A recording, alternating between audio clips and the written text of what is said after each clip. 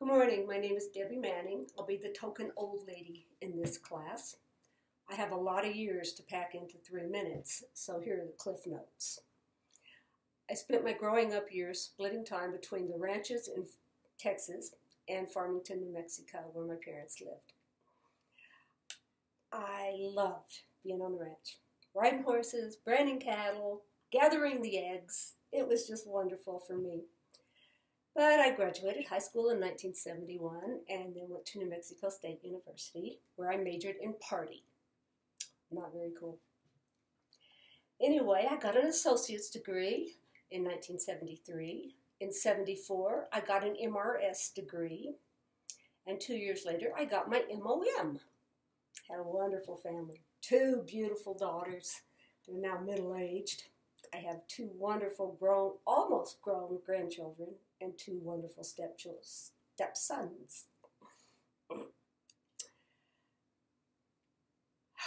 Blake and I have 1 dog now, down from 6. This is Raphael, our German Shepherd.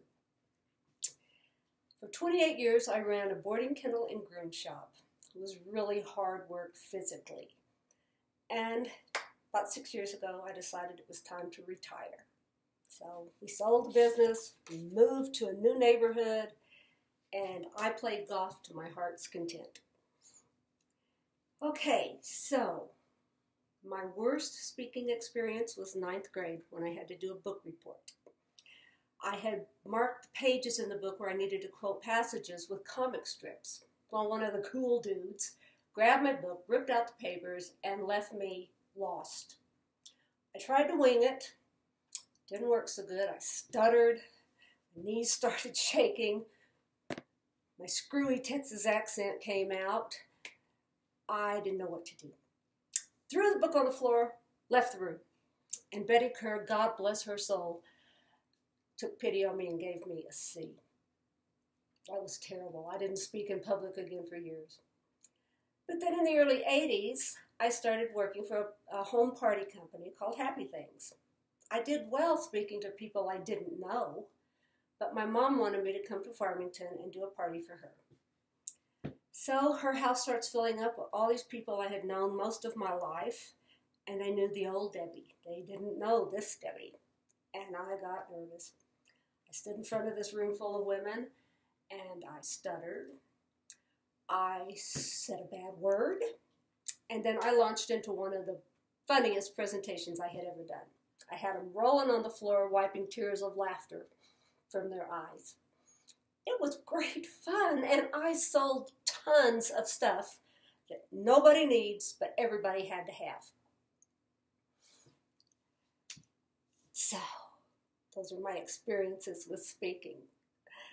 What I hope to learn from this class is how to navigate my computer better.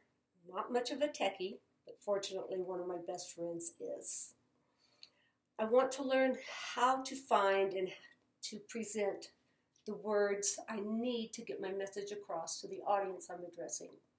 Right now, for me, it's trying to get Jesus into the lives of my daughters. I fell away from church for a long time. I didn't set a good example for them. It's only recently that I began a Bible study group. I started going back to church. I love my church now.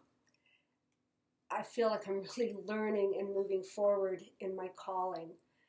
I'm not sure yet what that's going to be, but I know God will tell me. I do hope to get a bachelor's degree in biblical studies, and I look forward to getting to know you all and learning even more about how to live my life. Thank you.